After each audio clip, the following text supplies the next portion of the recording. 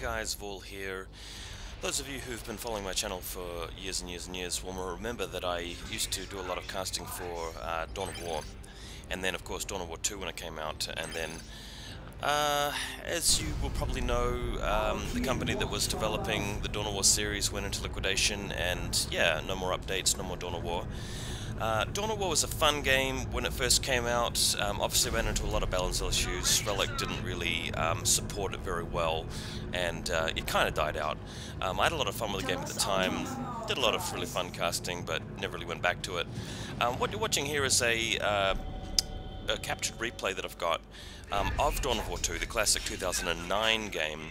But recently I've realized that there's a community on the internet that have made a mod for it. It's called Elite Mod, and basically what it's allowed people to do is go back and play the original game with some of the balance changes and fixes that it really needed.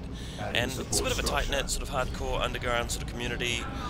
Very old game. Not many people are into older style games like this, but I just thought I'd, give it some props, give it a little bit of love on the internet, because a lot of people really like the Dawn of War series that I did back in the day. And if you were thinking of ever going back to it and trying it, you might like to try out Elite Mod. In the description for this video, I'll just put a link to their website. It's really easy to download. You just basically play it through Steam, and I had a bit of fun for it. Now, I'm not going to say that I'm actively going back and commentating on this game or playing it actively, but I did sort of jump on and play against the computer a bit, try to get a couple of one-on-one going with people who play.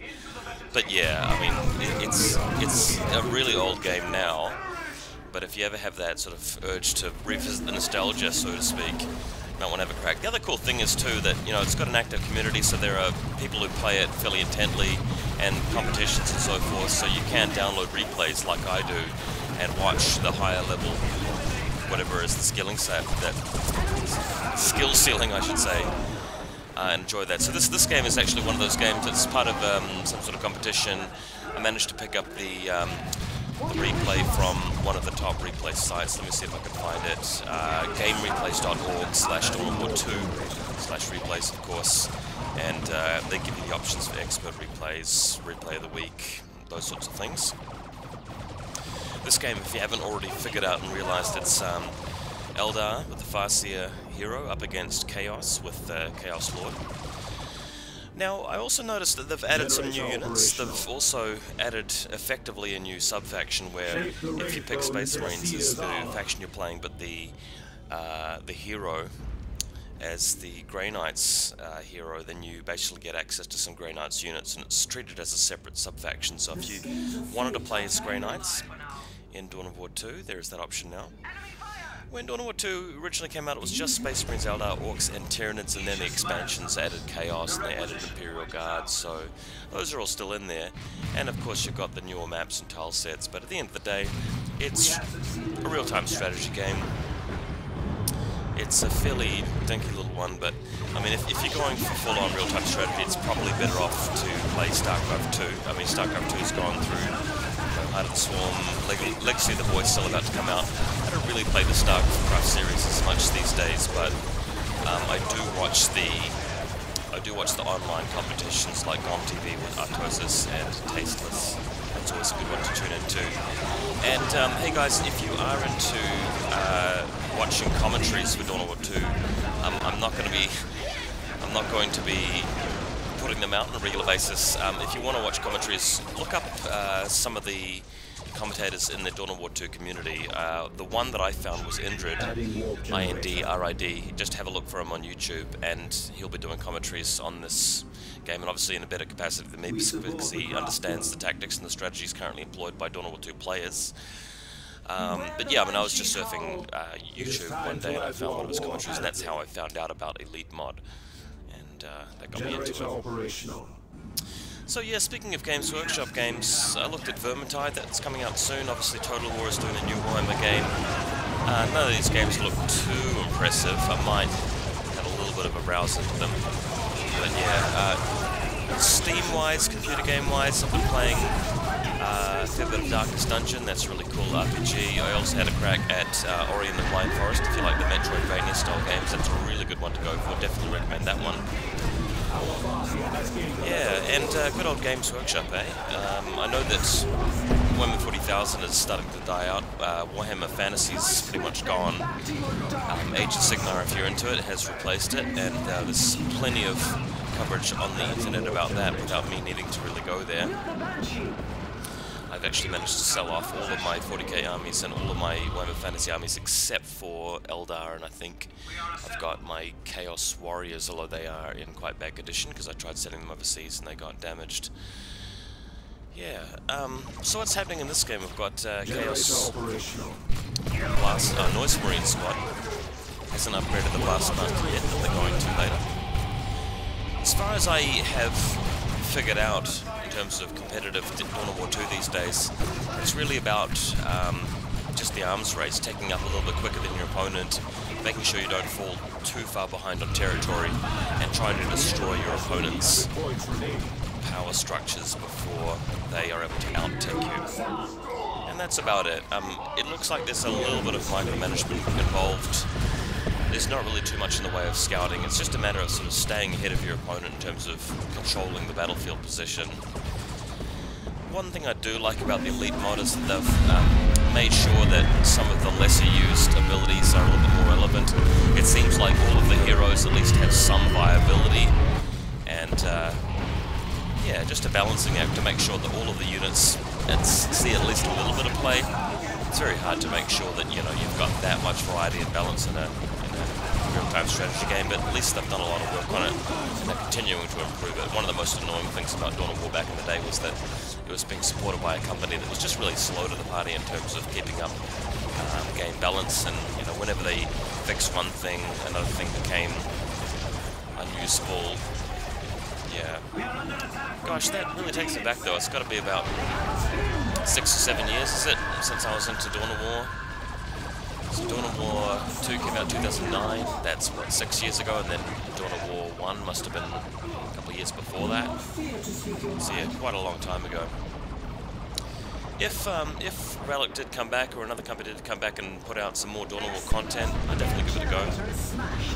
I quite like the way they capture the feel of the Warhammer 40,000 universe and battlefield. Yeah, so guys, in other news, haven't really been playing too much tabletop wargaming, still working on another book. I mean, my novel that came out last year, Zero and Aphra, that's something I distributed amongst friends and family, uploaded it on Amazon.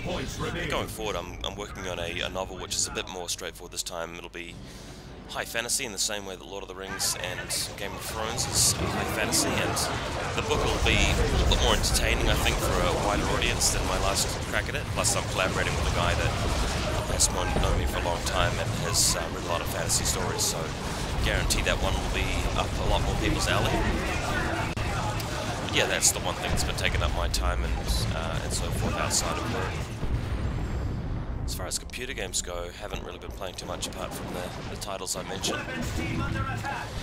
I do like to play War Machine and Hordes maybe once every 2 weeks on a Thursday, but haven't really been attending the tournaments. There's a lot of tournaments that happen in New Zealand outside of Auckland City, Wellington, South Island, but yeah, it's just a bit harder for me to get to them.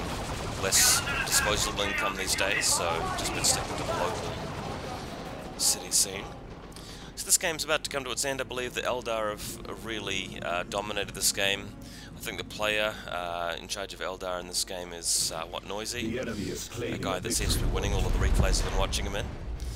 Here we've got a Khorne Bloodletter, which is a bit more of a teched up unit for Chaos in this one. Close Combat Beast, and obviously you need to use anti-armor, anti-tank sort of stuff to take them down. In the replays that I've watched for Eldar, it always seems to be the same unit mix. You've got 2 Dire Avenger squads. Dire Avengers, by the way, replaced Guardians, and that's why the soundovers still keep referring to them as Guardians, but they are in fact Dire Avengers. And a single Banshee squad into the Shuriken cannons, and then maybe support from a Falcon or Wraith Lord. I don't seem to be seeing them use the Rangers very much. And of course there are options for, in fact, Fire Dragons, Dark Reapers. I never seem to see them in any of these competitive games, which is a shame. I saw an Avatar being used at one point, but yeah, very rarely the bigger stuff. D-cannons, fire prisms, that sort of thing, which is a shame. In the series I've been watching, I think VaulSC has been the most popular one. I actually like using the VaulSC the most. Back in Dawn of War 2 I used Warp Spider Exarch just because he was just so satisfying to play, and the mass teleport was broken at the time, but I think they've cleaned that up. The Exarch is no longer the most powerful, and have a look at this. VaulSC using the levitate ability, which is something you couldn't really get away with back in the original Dawn of War, has been turned into a bit more of a viable ability.